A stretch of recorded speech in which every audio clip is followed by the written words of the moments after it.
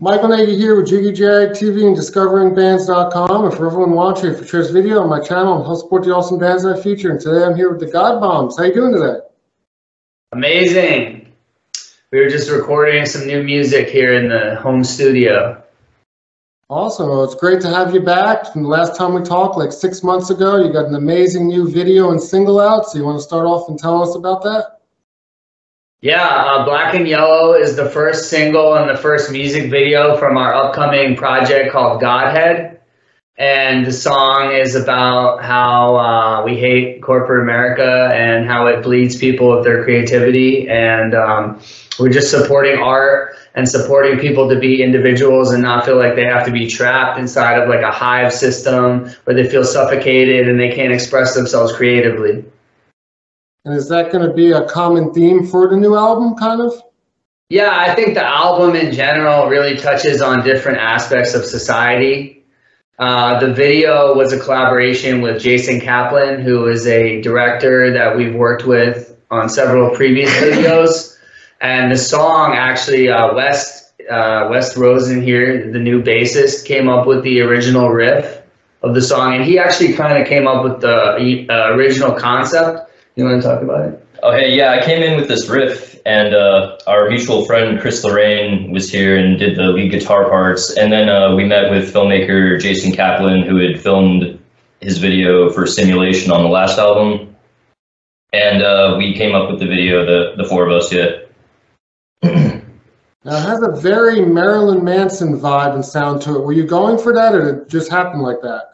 I think it happened naturally because the bass lines that Wes came up with were kind of reminiscent almost of like early Spooky Kids era Marilyn Manson. And, you know, Chris Lorraine was here and we recorded the song on a full moon.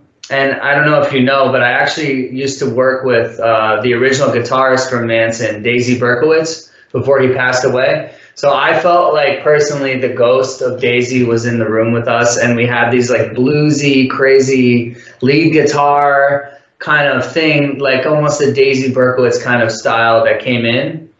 And yeah, it just, you know, it really kind of just clicked, and we really recorded the whole thing pretty much in one night.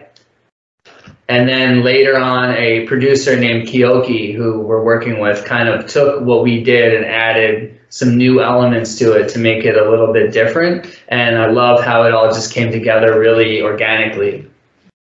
And the video, I really like the artistic visuals in it. I like how it's put together. Thank you. Yeah, Anya here is the new guitarist, and she was the Ice Queen in the video. Do you have any thoughts about it? Yeah, you know, I mean, the video, we're just trying to challenge thoughts of, you know, what kind of value system we're putting out in the world. So, you know, we just hope that we can challenge like capitalism and like what is important, what is valuable in the world. Yeah, to me, music is spirituality and music is everything. So, you know, we just want to express ourselves through our music and let people know that they don't have to just exist in a system where the only value that's present is like how much money you make, or you know what nice car you have, or whatever. You know, there's things outside of that, and we just want to reach people with our music. Yeah, I was going to say, it's definitely a theme I think a lot of people can connect with, especially in the current times. Well, yeah, it's like $6 for an egg now. So you know, with inflation, and the funny thing about inflation is it really kind of shows you how the value of money is so kind of fluid. And it's actually, money used to be a representation of gold, right? We used to be backed by the gold standard. Now we're backed by nothing. So it's really just an imaginary play money. And for people to base their whole lives on this imaginary thing, you know, it's just kind of, it's silly, because really like you should feel like you're expressed through your art, and you should feel like art has value. Yeah, it's crazy now. You can work a 40-hour job and it still not be enough to, you know, pay the bills or cover everything. You know, artists are having trouble touring and performing because of financial expenses. It's wild. Yeah, it's hard being a musician, and that's another thing like we wanted to touch on, is that as a musician, so many of us have had to juggle these corporate jobs that are really boring, that we don't really care about. And then we've had, you know, you were like a whatever office person by day, and then by night you're a rock star. So that's kind of what we were touching on a little bit with those office scenes in the video. Like, we're kind of making fun of these boring office environments that we've all had. Everyone's been stuck in a 9-to-5 job that they don't like, whether you're a musician or not. You know, it's kind of a part of the system. It's like, you got to get a job, otherwise you're worthless, you know. But so many of these jobs are not creative. They're not creatively fulfilling. They're not teaching you to be a leader or to be a problem solver. They're teaching you how to just follow along to a playbook. And I think even in school, like when you're growing up in school, they're not teaching you how to invest your money in stocks, or how to like start a business, or how to like be an entrepreneur. They're teaching you how to be kind of a corporate slave and work for someone else. So I feel like there's a whole system at play that's kind of breeding these people to have these lives where they're just working these jobs that they're not happy with. And that's kind of what we were touching on with this song. Yeah. I was gonna add, you know, another thing with like school is, you know, a lot of people forget like the importance of community. Like, what's so interesting about, you know, teaching and being a musician is like you have to connect to people and like express emotions. And you know, if you're stuck in the corporate system, we devalue like connectivity. Like during the pandemic, without movies, like what would people be doing? When we were during the lockdown, like art was like one primary form of like things to do and like entertainment. Like art is very important in our world, and we're devaluing art right now with movies and how we sell movies and how we sell music. So we're just in tough times of just digital distribution, and people who are very creative and who are saving people are actually struggling financially. So it's kind of like, how come we're devaluing people who are putting out such amazing philosophical thoughts and messages? They're actually building the world, you know? So yeah, like as artists, we're kind of like weaving the dreams of the culture.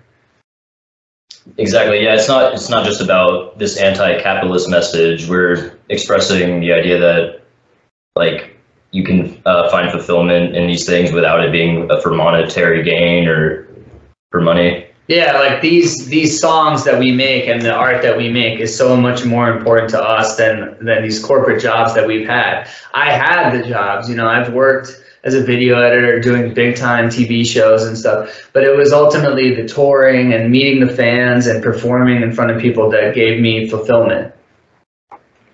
And playing live, I see you've done a couple shows recently, and do you have some more coming up? Yes, it's been really exciting to get back out on stage. We did do a few shows recently. We have a big show coming up this Saturday. We're performing at Drag House. It's kind of an underground after hours BDSM goth club here in LA. It's kind of a surprise performance. But the big show that we have coming up is actually at the Whiskey A Go Go on March 24th. We're opening for Orgy. And Orgy's album Candy Ass was a huge influence on me growing up. So this is very exciting to be able to open for Orgy. And I actually met Jay Gordon, the singer, outside the Whiskey. And he's the one that told me about the show and got me on the show. So we're really excited to open for Orgy. Yeah, it seems like you're getting back to kind of your level that you were out before you were in LA when you were touring with like some of the bigger acts in the industrial genre like Ministry and when you went through times like that. Yeah, I think God Bombs is definitely on a big resurgence right now. I mean, we did open for Ministry back in 2018, and then there was a whole lineup change and the pandemic and everything. So now it's coming out of that and like a really strong new single and a really strong new video and just a really great band that we have here in LA now. And I'm just really excited for the future of this project. I think it's really going to blow up in the next year or two. Yeah, I can tell with the do single and video that you guys are setting the bar higher now. I want to touch on, I saw online you said you were over 90 days sober. Has that helped you focus a little more too? You know, that it has been a huge part of this. I will say I had been sober prior, but I had relapsed for the past year and a half. And I was joking that Simulation was kind of my stoner album because it was very experimental. It was like a lot of like reverb and delay and distortion and stuff. And I like it. It's very artistic. But I think it was kind of a reflection that I was a bit lost in that era.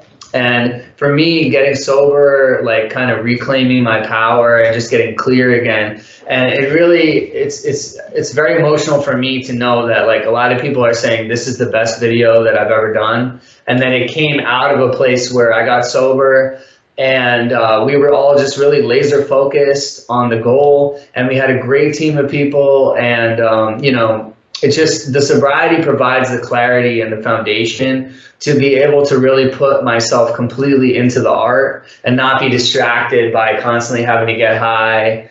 And, you know, it's just, I'm really grateful. Yeah.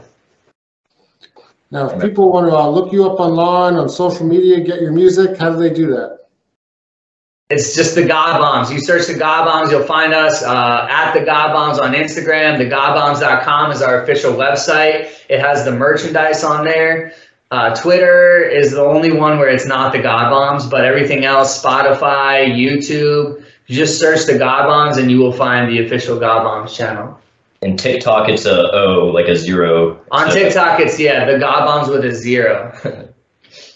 And when are you planning on releasing the next album? Do you have an idea? There's no date set for the album. We're currently working on a bunch of songs, one of which will be the next single. We're not really sure yet. All the material that we've been working on has been so strong, and we're just trying to narrow down, like, okay, this is going to be the next one. There's a song called UFOs that may end up being the next single. I know Jason Kaplan expressed a desire to do a music video that was like alien themed. So that's something that I've been working on, and then myself and Anya worked on that song yesterday, actually. Anya added vocals to it. So that may be the next single, but there's another song called The Holiest of the Holies that's very strong.